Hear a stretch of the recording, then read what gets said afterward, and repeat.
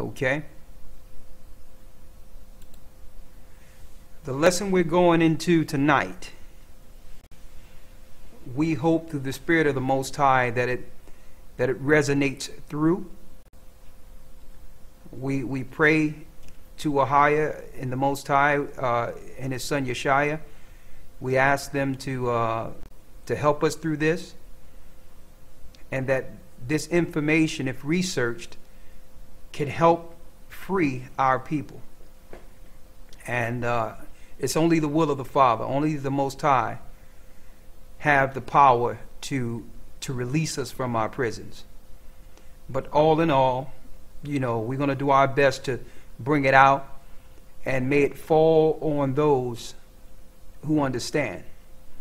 Like Yeshaya say, he that have an ear, let him hear. As you know, for years we did research on the name of the Most High.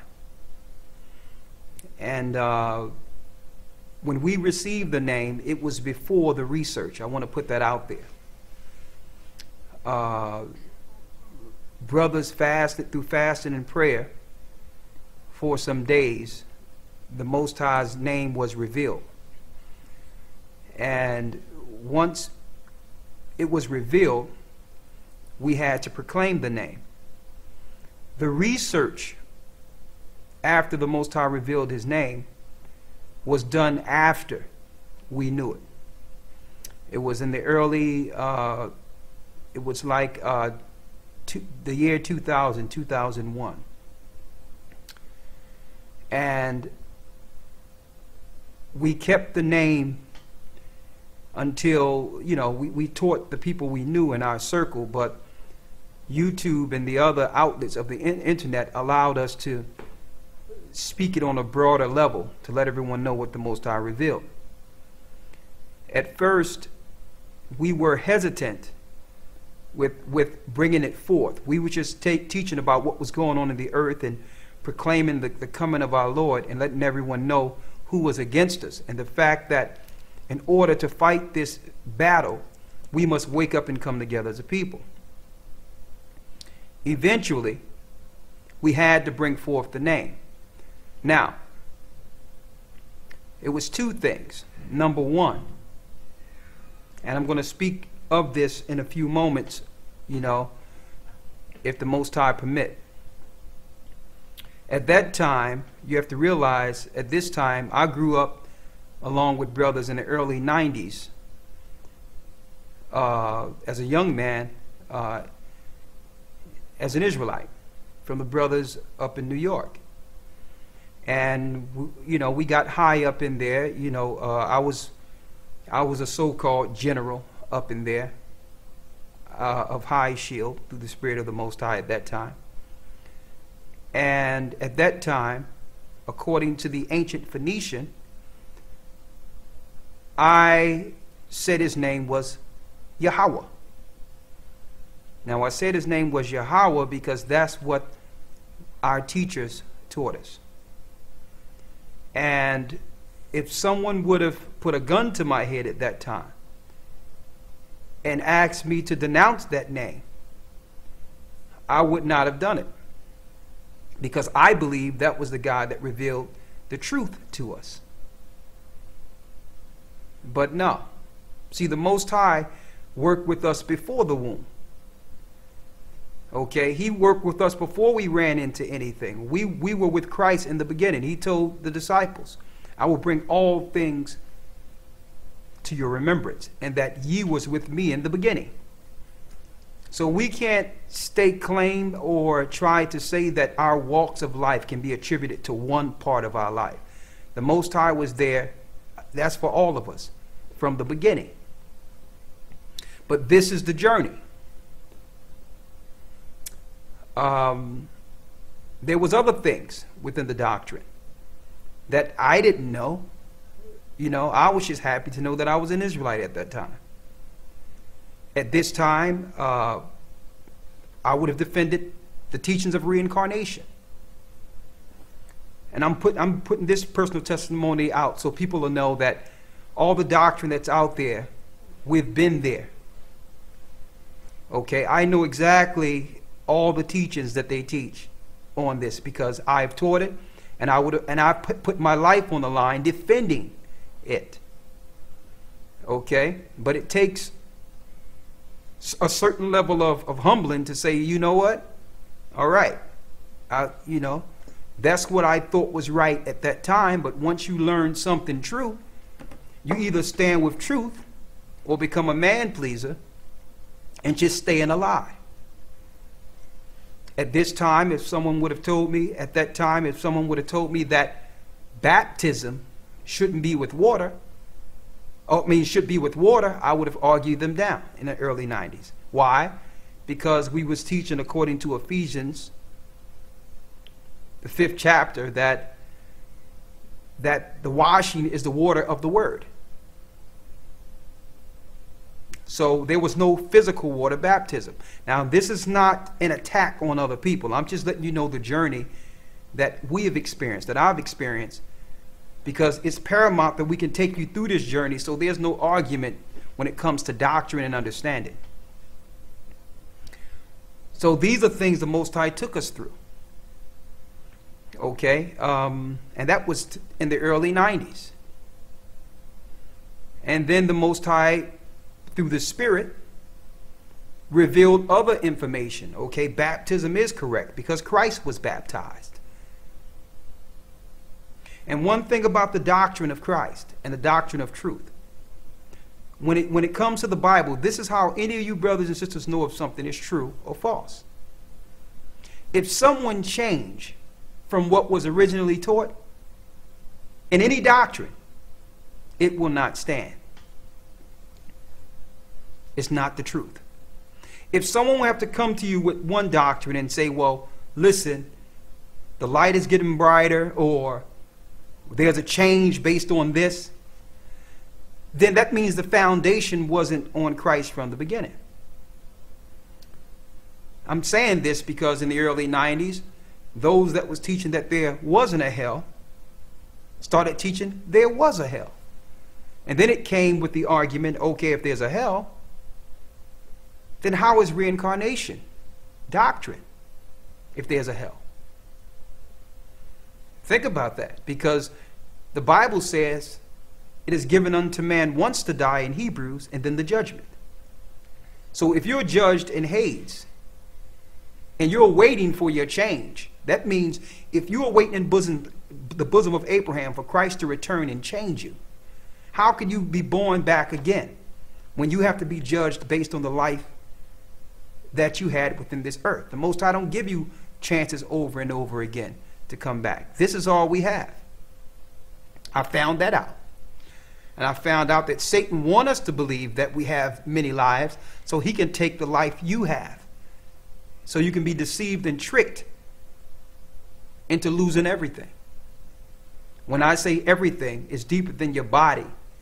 It's deeper than this outward thing. It's called your spirit, which is eternal. And that's what the fallen one is after. Now, going into the most important part, because the biggest pushback we received when we started teaching, it wasn't the flee Babylon thing, okay? The Most High says, come out of my people. And listen, there's Israelites every place. So going from one place to another place is not against the law of the Most High. The Most High said, come out of my people. All right? It's up to the individual themselves to make a decision on whether or not they believe they can stay where they are or get up and leave. We're not forcing no one. We've never said you can be with us, or none of that. Or we're here to lead you and guide you out. None of that. We proclaim what the Most High said do. So the biggest pushback is not coming out of Babylon. Even though there is some pushback there, let me tell you, the biggest pushback we received since teaching this word was when we began, our biggest attack is when we began to proclaim the true name of the Most High. And there's a reason for that. There's a reason for that. Because like myself, all the Israelites that were within America and around the world were deceived through the Tetragrammaton. They were deceived by the Jewish Masoretes, and I have proof of it. I have dates, and I have the name they gave you. We called on it. See, these people operate hundreds of years in advance under the Illuminist powers. Jacob lost their identity. Esau, leading these secret societies, didn't lose his. So he knew, according to prophecy, because he had our records, he knew that one day the children of Israel would awaken. He knew, regardless of their programming and their biological attacks and their smearing and destruction, that there's one prophecy that they could not keep from the children of Israel for those who seek it. He knew that the Most High would begin to awaken his people. So he thought, he figured that he would put a trap in place, hundreds of years, or thousands of years, 1,000 years in advance, so that when we do begin to wake up, it'll lead us back into a circle. It'll lead us back to their God. And we was all deceived, me included, all of us. So what I'm saying is, I'm saying, listen, brothers, outside of everything, brothers and sisters, we're beseeching you. Take the research that we're going to give you tonight. First of all, before you take the research, pray to the Most High. Pray to the God that guided you into whatever religion you were in before you found out you were Israel. Pray to that God, because he was the one that guided you to this point.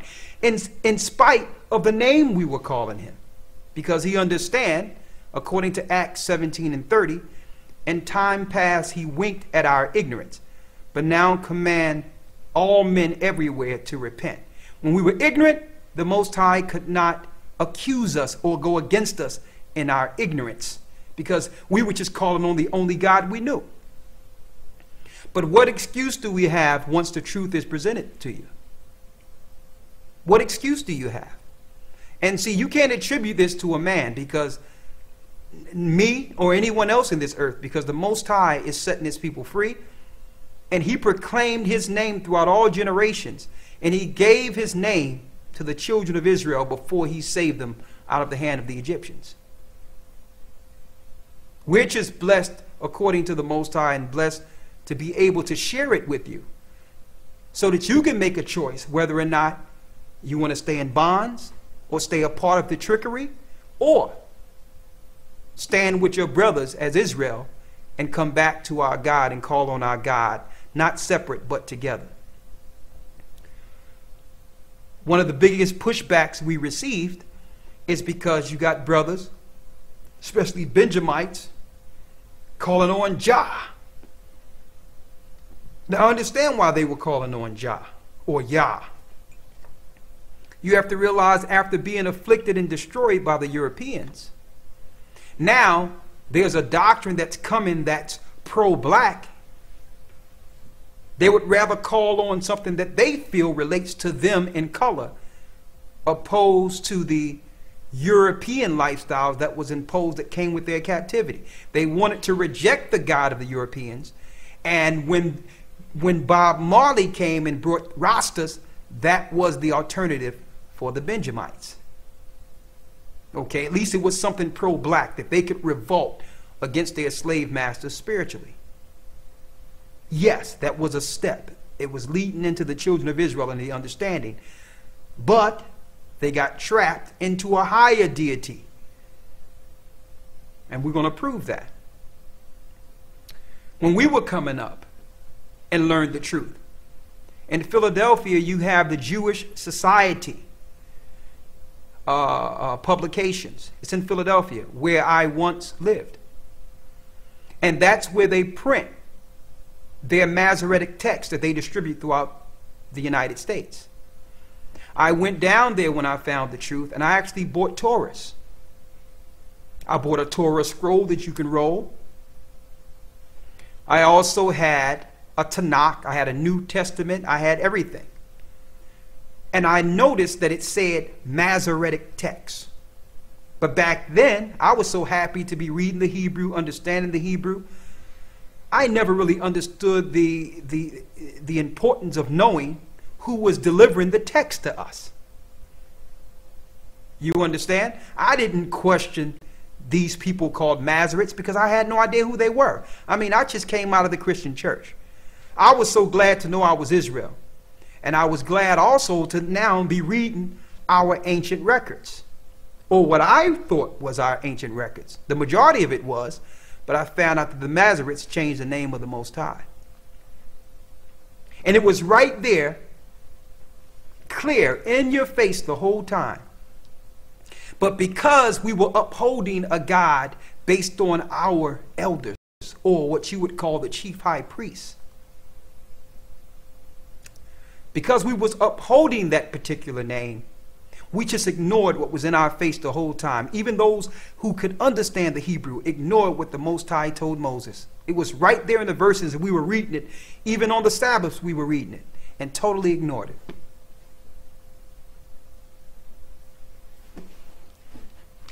And then you have other groups out there. You have to realize the people, our elders that came from the early 50s and 60s and the 20s, these brothers were black, children of black slaves converted into Judaism. So there was a high number of our people, which were black Israelites, who were actually believing in the same God of the Jewish people, of the Jewish people in Israel today. Was that right? You're going to find out that the same people that gave you Christianity gave you Judaism also. And because now you can relate yourself to the children of Israel, you thought that was it. But the deception is in layers. It's higher. The higher you go, the greater the deception. And you're going to find that at the pinnacle is the all-seeing eye. He's at the top of it all. He understood we would wake up. So you know what he did? He threw our elders a bone. Christ didn't make no mistake when he says, listen, the first shall be last, and the last shall be first. Just because you came first doesn't mean you're going to finish the race. It doesn't mean just because you've been teaching and you got a beard hitting the ground and you've been teaching since the 30s and 40s. It doesn't mean that the Most High cannot use a younger man at any interval to become greater, because the Bible says in Daniel that knowledge would increase. We have access to more information right now at the tip of our fingers than our elders had their whole lives. You know how much they would have to pay in books to get the information that's readily available to us now? People looked at Christ because he was so young. Like, who is he? Who's this new Jack? Who's these disciples? We don't know about this. And looked at him and was condescending against him because he was so young and coming against him. Why? Because he wasn't part of the Pharisaical eldership. Okay? He wasn't known. He was just a layman. He was just a carpenter's son, a young man. What can he teach people who was keeping the tradition of the elders? Same thing now. You get people who come up now with some new information, and everybody looking at us like, well, what's going on? Where does this name come from? Where's this doctrine coming from? I think I've heard that before when you read the Bible. Read the New Testament. What is this new doctrine? The doctrine is the truth. And I'll tell you what. I want this to be proclaimed throughout the four corners of the earth. Even if you don't like us personally or whatever the case is, put that to the side. Go over this information that we're going to give you this evening. And if you can prove what we're saying is wrong, if you can prove this history that we're about to bring through tonight is wrong, here's our word. We will make a public proclamation and apologize for us bringing anything that was false, and bring the information you prove to be true. And we'll make that proclamation. beyond any shadow of a doubt. But if you find that what we're bringing is true, then that's between you and the Most High. You got brothers that was from the past that was teaching that his name was Jehovah. And then they were saying Christ's name was Yehoshua. And we said, listen, no. That's not the Most High's name. His name ain't Jehovah. And Christ's name is not Yehoshua. Christ's name is Yeshua. And then others came and say, well, that sounds like Isaiah's name. And we came back and say, well, Yehoshua, that sounds like Joshua's name. So just because someone have a similar or close to a name of another person doesn't mean it's false. Do the research. Go into the Hebrew. If we're going to proclaim truth, let's proclaim truth all the way. Because the deception goes well beyond the slave ships. Okay, the gig is up. Everyone know that we Israel now. We off the slave ships. Now what? Now the deception is doctrinal now. It's doctrinal. You got some people that don't believe in Christ. Some people that don't believe that Paul was a disciple. Some people that just want to deal with the Old Testament. Okay? And we say, listen, if you don't believe in Christ, you're condemned already. So if you don't want to believe in Christ, it doesn't matter if you know the name of the Most High or not.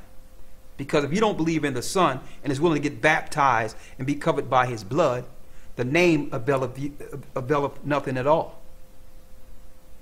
But those that are in Christ who understand the importance of truth and will stand against adversity, even if you are the minority, those that do that, you're coming through the straight gate.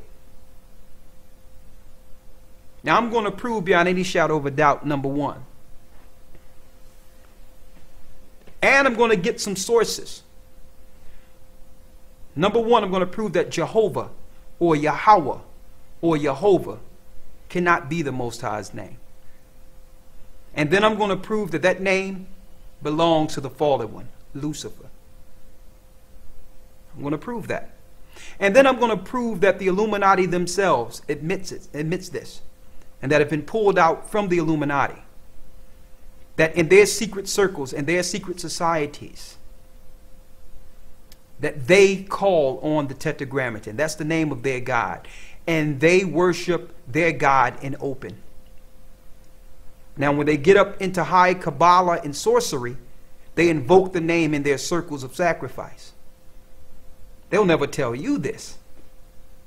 See, the fallen one don't care if you follow him in ignorance. As long as you follow him. See, the Most High got one name. The fallen one, or Satan, have many. So you might hear this when in circles. Well, what difference does it make with God's name? He has many names. Okay? The Asians may call him Buddha. The Arabs may call him Allah. The Europeans may call him God. But all in all, he's still the same God. That don't apply to the God of the Hebrews. That applies to the gods of the Gentiles. Why? Because at the Tower of Babel, when the tongues were split, all nations went in their particular areas and the languages were split into 70 languages. In every one of those nations, which were not of the seed of the chosen, which was not of Eber, each seed took their language into their particular lands and continued to worship Semiramis and Nimrod. Of course, they couldn't communicate with each other because the tongues were split. Genesis to the 11th chapter. So yeah, the names they received while they was building the tower, while they was building the Tower of Babel, the names would sound different in the earth today, but still it's the same God they received when they were working together against the Most High in the beginning, in Genesis. So that's why they are similar in their worships, because they took the worship of Semiramis and the worship of Nimrod and Tammuz into their respective areas. Of course. So their God would be in different languages. Their God was Satan. He was the God of Nimrod.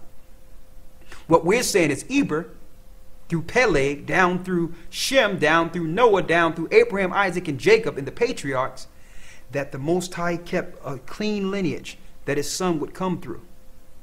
And that eventually, when Israel multiplied as a nation in the land of Egypt and came out of Egypt, a great multitude after only 70 souls walked in, that the Most High revealed his name before he delivered the children of Israel. He delivered it to Moses. Why? Because all the other nations had gods they were already calling on and sacrificing to, even the Egyptians. But our people needed to know, the children of Israel, who was their God. Who was delivering them from the hand of the Gentiles, who was using their God to inflict pain, suffering, and destruction on his people. So the Most High had to separate himself. You understand? What he had to do is he had to make a distinction between him and all the other gods. So you cannot say today that everybody is worshiping the same God, even though they're saying it in different languages. The Most High made it clear so that we could not get this confused. And he gave Moses his name. Now, if there was no difference, then the Most High would not have told the patriarchs, I'm the God of Abraham, Isaac, and Jacob. He would not have given Moses a distinction so that our people would know that he is the God separate from the Egyptians. Every other God in this earth, besides the name that we're going to give you tonight and prove it, every other God you calling on in this earth is Satan. Every one. We're going to give you the research tonight, and I'm going to tell you, we caught a lot of flack from this. And, you know, of course we're going to catch flack from our own people. That comes with the territory. You can teach truth all day, or whatever the case is. You're going to always get flack from your own people. Who did Christ get flack from? The disciples. So that rolls off your back when you're dealing with truth. Okay? But some of the biggest flack came from those who seen that we were cutting through and we were bringing some serious information that they didn't want the people to hear. You understand? So we put our lives on the line. We put ourselves on the line to bring forth this information. All right? And we're going to put it all out tonight because, listen, the truth must be revealed. We must come out with this truth, bring it forth, so that our people will have what they need to break free and know that the Most High loved them throughout existence. He loved you since you were born. He loved you, and he revealed the information. He used these different people in your life, but all in all, he loved you enough to reveal himself to you. So we praise the Most High for that. So, without further ado, let's go into the information.